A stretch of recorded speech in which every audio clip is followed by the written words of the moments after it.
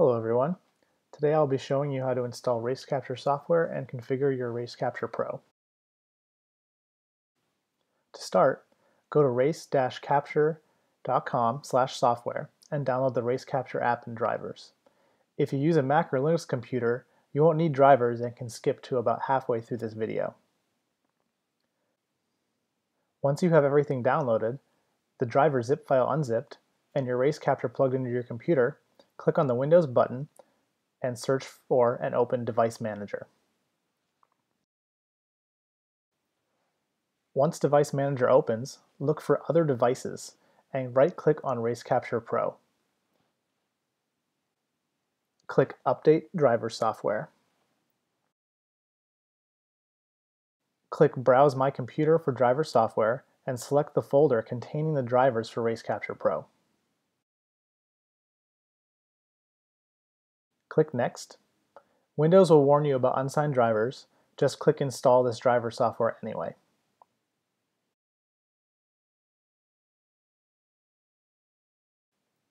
Once it installs, you should see RaceCapture Pro show up under the Ports section. After installing the drivers, you will install the RaceCapture app. Double-click on the installer, click Yes to install. Click Yes or Next for the next few prompts, then click Install.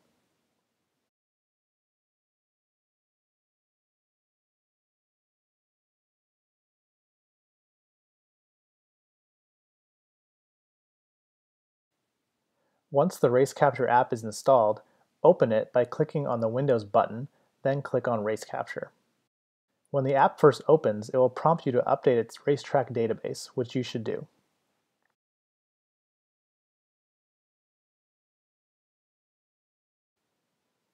Once it updates all the racetracks, click on the menu, then select Configuration. Before you hit the track, you'll need to add the tracks you'll be visiting to RaceCapture. Click the plus sign at the bottom of the Racetracks sector screen. Scroll or search for your tracks. The two I go to frequently are Sonoma Raceway and Buttonwillow Raceway. Click the checkbox next to each track to add it. Once you've selected your tracks, click the checkbox at the bottom. You'll also want to verify your GPS and lap stats channels are set to 10 Hz, and if you have a Bluetooth or telemetry module, that they are turned on in your config.